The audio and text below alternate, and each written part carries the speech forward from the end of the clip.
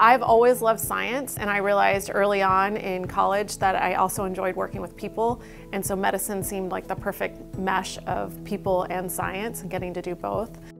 And then I realized that my interest in plastic surgery stemmed from knowing that I wanted to do surgery. I really enjoy the hands-on approach of being able to physically create something with my hands. My approach to surgery is to take the surgery in the context of the patient. There is no one-size-fits-all operation for everybody. I really enjoy doing breast surgery. I have a long history of doing breast reconstruction, and I find that is a very valuable and rewarding practice to help people restore their breasts after a cancer operation. We joke that I am there to help make cancer suck less by having the opportunity to reconstruct a breast and make somebody feel whole again.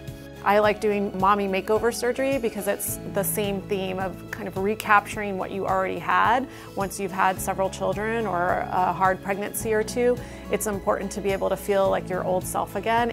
I enjoy being a plastic surgeon because I like talking to patients and finding out what their needs and really connecting with people and how I can make their inner and outer appearance better. And so I really enjoy seeing patients and changing people's lives for the better.